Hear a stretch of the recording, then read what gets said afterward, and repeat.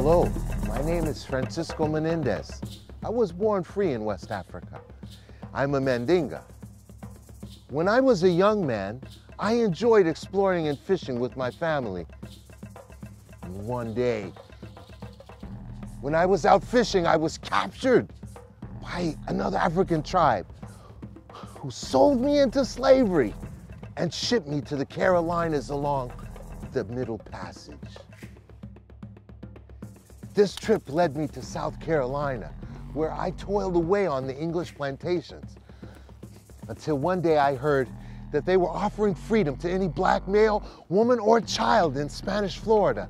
I made my decision, and I found my freedom at a place called Fort Mosé. You see, this war has been brewing for years, and trouble will come.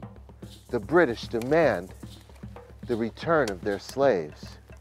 But who will defend the Spanish border better than those who are fighting for their freedom against their former captors?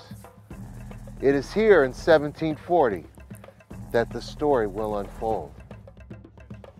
I made that journey of over 377 miles to Spanish Florida.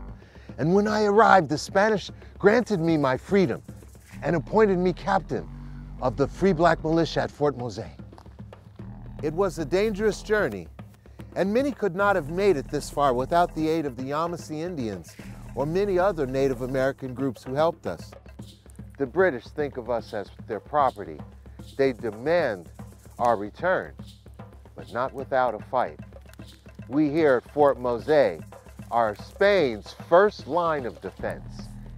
So, please, come and join me, Captain Francisco Menendez, here at the home and birthplace of freedom in the colonial U.S., Fort Mosé, St. Augustine, Florida.